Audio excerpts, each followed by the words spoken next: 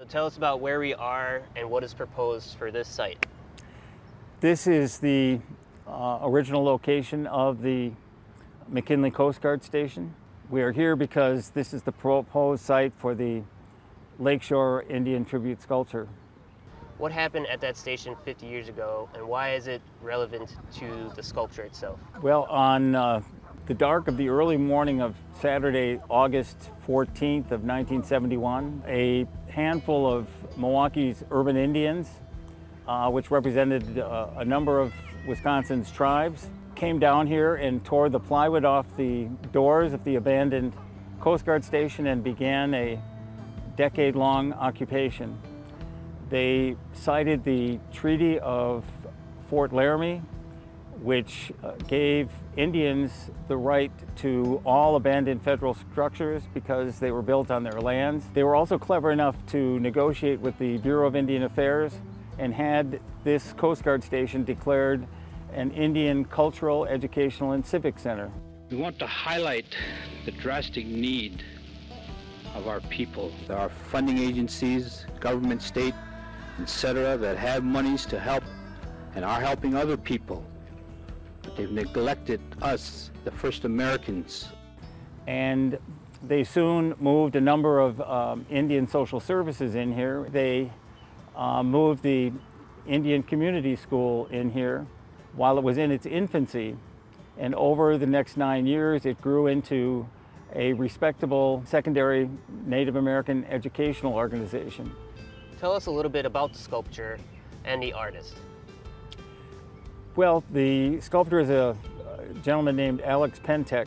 He's from Ireland. He won a commission to honor the spirit of the Choctaw Indians, who in the depths of their poverty reached out and sent scarce funds to feed Irish families during the Great Potato Famine of 1847. The original sculpture is called Kindred Spirits, and it is a circle of 20-foot stainless steel feathers that dance on their quills. He has made an offer to us to replicate that sculpture here on this site as a tribute to Wisconsin's Indians. Yes, it reflects the history, and yes, it responds to our shared heritage, the native Choctaw bonds. But that also it speaks to humanity and standing together against adversity, and that's a message that continues on into the future to have as much meaning today as it did back then.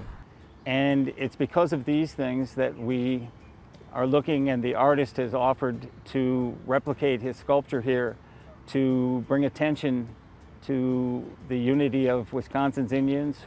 How important is this to have Native representation like this in Milwaukee? The Great Lakes Intertribal Council has endorsed the project, and they represent Wisconsin's tribes, and also the Oneida ESC Group, which is a global engineering and construction company owned by the Oneida Nation of Wisconsin, has agreed to be the general contractor. So what's significant here is that this will be an indigenous project. However, I think it is important that the non-Native community come together and see to it that this offer from the artist is accepted. I grew up here, and I think it's significant that there isn't a substantial piece of public art dedicated to the Native American history that is so prominent. And here we are on this incredible shoreline, and these historic rivers, and all of the land that this beautiful community is built upon are all indigenous lands. The Indians considered them sacred and lived here, hunted here for thousands of years before the European explorers. We think that this should be celebrated.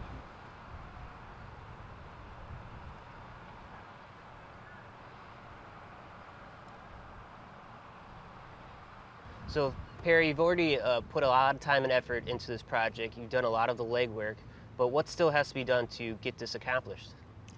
Well, the sculptor has told me that he won't begin fabricating the feathers for this sculpture until we've confirmed that Milwaukee County has accepted his offer and that there's approval to place the sculpture here in McKinley Park, and that we have raised the necessary funds to secure the implementation. I will point out that he's already identified a number of metalwork companies here in Milwaukee that are capable of fabricating the sculpture, so it will be a product made in Milwaukee. I'm hoping that once the sculpture is in place, that when the public sees it, and when the world sees it, that they will be reminded, or in many cases perhaps taught for the first time, that for 130 years, from the 1860s to all the way up to the 1990s, the United States government maintained and sponsored 350 Indian boarding schools, 11 of which were in Wisconsin and one was in Milwaukee, in fact. All of this was done in the name of assimilating generation after generation of Indian children into American society. In fact, though, it was really Indian cultural genocide.